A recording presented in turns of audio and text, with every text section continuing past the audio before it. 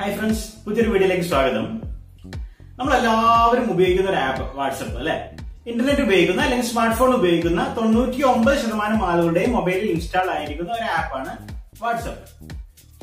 ഇപ്പൊ ഈ വാട്സപ്പിനെ കുറിച്ച് ഒരുപാട് ആളുകൾ പല സംശയങ്ങൾ ചോദിക്കാറുണ്ട്. ഉദാഹരണത്തിന് വാട്സപ്പിലെ സ്റ്റാറ്റസ് സേവ് ചെയ്യാം, അതായത് മറ്റു കൂട്ടുകാരുടെ സ്റ്റാറ്റസുകൾ നമുക്ക് സേവ് ചെയ്യാൻ പറ്റിയ ഏറ്റവും നല്ല ആപ്പ് ഏതാണ്? അതുപോലെ നമ്മൾ ഓൺലൈനിൽ പോവാതെ നമുക്ക് എങ്ങനെയാണ് വാട്സപ്പിലെ കൂട്ടുകാർക്ക് മെസ്സേജ് സെൻഡ് ചെയ്യാനായിട്ട് സാധിക്കും, അതുപോലുള്ള കാര്യങ്ങൾ.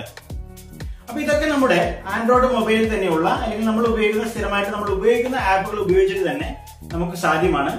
അത് എങ്ങനെയെന്നതാണ് ഇന്നത്തെ വീഡിയോ. വാട്സപ്പിന്റെ ഒരുപാട് ട്രിക്സുകൾ ഇതിനു മുന്നേ അപ്ലോഡ് ചെയ്തതാണ്, പക്ഷെ 2-3 ട്രിക്സുകൾ മാത്രം ഈ ഒരു വീഡിയോ ഭാഗത്ത് ഞാൻ ഉൾപ്പെടുത്തിയിട്ട് നിങ്ങൾക്ക് അപ്ലോഡ് ചെയ്യുകയാണ്.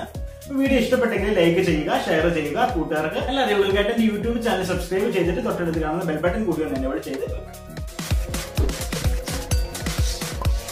ഇനി നമുക്ക് നോക്കാം എന്തൊക്കെയാണ് ആ ചെറിയ സിമ്പിൾ ആയിട്ടുള്ള വാട്സപ്പ് ട്രിക്കുകൾ എന്ന്. നമ്മളെല്ലാവരും അധികം ആളുകളും ചോദിക്കുന്ന ഒരു ചോദ്യമാണ്, നമുക്ക് വാട്സപ്പ് സ്റ്റാറ്റസുകൾ, നമ്മുടെ കൂട്ടുകാർ വളരെ അധികം മനോഹരമാക്കി വെക്കുന്ന വാട്സപ്പ് സ്റ്റാറ്റസുകൾ നമുക്ക് ഡൗൺലോഡ് ചെയ്യാനുള്ള ആപ്പ് ഏതാണ്? വളരെ സിമ്പിൾ ആയിട്ട് നമുക്ക് നമ്മുടെ മൊബൈലിൽ തന്നെയുള്ള ആപ്പുകൾ ഉപയോഗിച്ചിട്ട് ഡൗൺലോഡ് ചെയ്യാൻ സാധിക്കും. നമ്മളൊരു തവണ ആ വാട്സപ്പ് നോക്കിയാൽ മാത്രം മതിയാകും.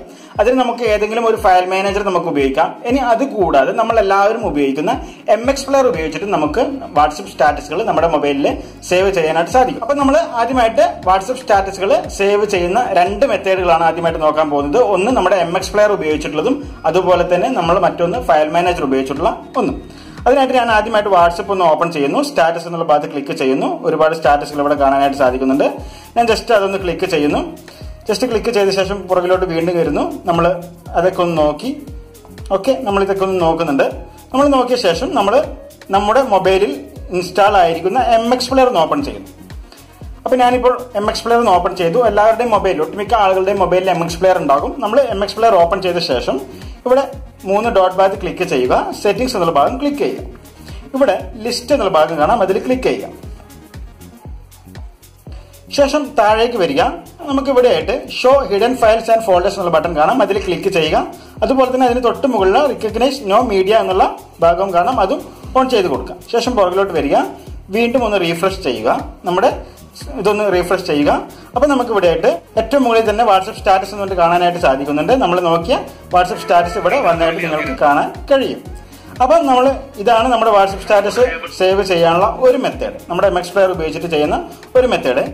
രണ്ടാമത്തെ മെത്തേഡ് എന്നുള്ളത് നമ്മുടെ മൊബൈലിൽ ഇൻസ്റ്റാൾ ആയിരിക്കുന്ന ഏതെങ്കിലും ഒരു ഫയൽ മാനേജർ ഓപ്പൺ ചെയ്യുക. എല്ലാവരുടെയും മൊബൈലിൽ ഒരു ഫയൽ മാനേജർ ഉണ്ടാകുമെന്ന് വിചാരിക്കുന്നു. അതിൽ വാട്സപ്പ് എന്നുള്ള ഫോൾഡർ സെലക്ട് ചെയ്യുക. ശേഷം മീഡിയ എന്നുള്ള ഫോൾഡർ സെലക്ട് ചെയ്യുക.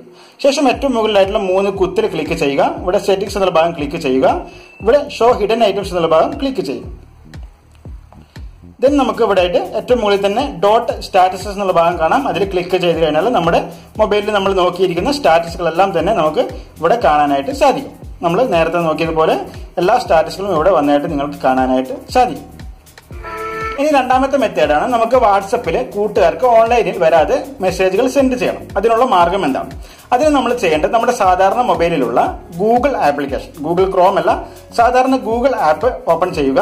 ശേഷം ഇവിടെ send A WhatsApp message to എന്ന് ടൈപ്പ് ചെയ്ത് കൊടുക്കാം. ഇനി അല്ല എങ്കിൽ ഒരു വോയിസ് കമന്റ് കൊടുത്താലും മതിയാകും. Send A WhatsApp message to. ശേഷം സെർച്ച് ബട്ടൺ ക്ലിക്ക് ചെയ്യുക.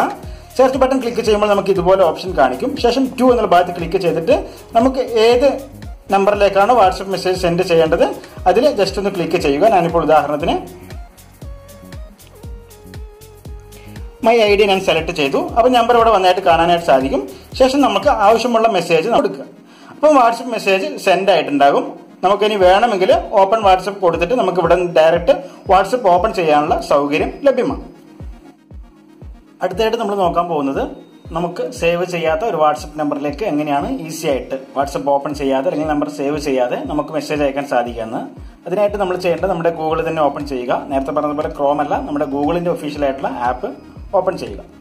ശേഷം നമ്മൾ ഇവിടെ ആയിട്ട് ഒരു അഡ്രസ് ബാർ ആദ്യമായിട്ട് എൻ്റർ ചെയ്ത് കൊടുക്കണം. HTTP എന്ന് തുടങ്ങുന്ന ഒരു അഡ്രസ്സ് എൻ്റർ ചെയ്ത് കൊടുത്ത ശേഷം whatsapp.com/send ഒരു ക്വസ്റ്റ്യൻ മാർക്ക് ഫോൺ പിന്നെ ഒരു സമം ചിഹ്നം അടിച്ച ശേഷം നമുക്ക് ഏത് നമ്പറിലേക്കാണ്, ഇത് സേവ് ചെയ്യാത്ത നമ്പറിലേക്കാണ്, ആദ്യം നമ്മൾ കൺട്രി കോഡ് +1 അടിച്ചിട്ട് കൺട്രി കോഡ് അടിക്കുക. ശേഷം നമ്മൾ ഏത് നമ്പറിലേക്കാണ് മെസ്സേജ് ചെയ്യേണ്ടത് ആ മെസ്സേജ് ചെയ്യേണ്ട നമ്പർ ഇവിടെ എൻ്റർ ചെയ്ത് കൊടുക്കുക. ഇപ്പോൾ ഉദാഹരണത്തിന് ഞാനൊരു നമ്പർ ഇവിടെ എൻ്റർ ചെയ്യുന്നു.